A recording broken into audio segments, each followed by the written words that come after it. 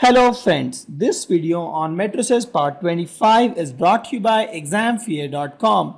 No more fear from exam. Before watching this video, please make sure that you have watched part 1 to part 24. Let's take a scenario where we get zero matrix as product of two non-zero matrices. So if we know that if A and B are non-zero, still we can have AB as 0 if A and B are matrices. But in a number system, it is not possible. If you have A and B are 0 equal to 0, then either A has to be equal to 0 or B has to be equal to 0 or both are equal to 0. In the real or complex number world. But in case of matrices, A cross B matrix is equal to 0 does not mean that both A and B matrices are non-zero.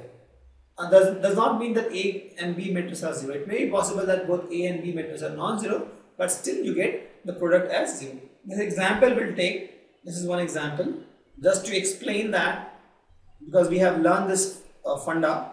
So let's multiply this guy with this. Let's say A cross B is nothing but 0 minus 1, 0, 2, and this is 3, 5, 0.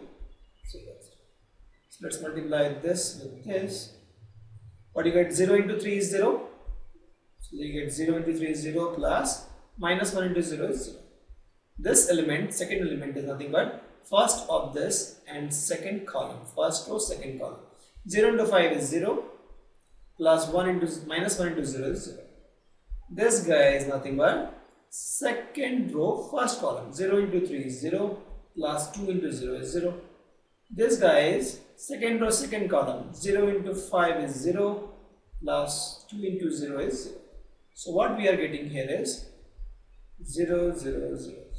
So we got a zero matrix as product of two non-zero matrices. Please note, it is possible product of two non-zero matrices can be a 0.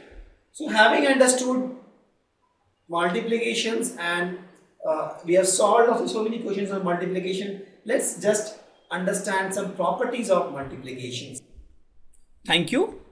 Visit examfear.com to watch free educational videos, try free online tests, get the best quality study materials, study from the best tutors and mentors, and much more. Thanks once again.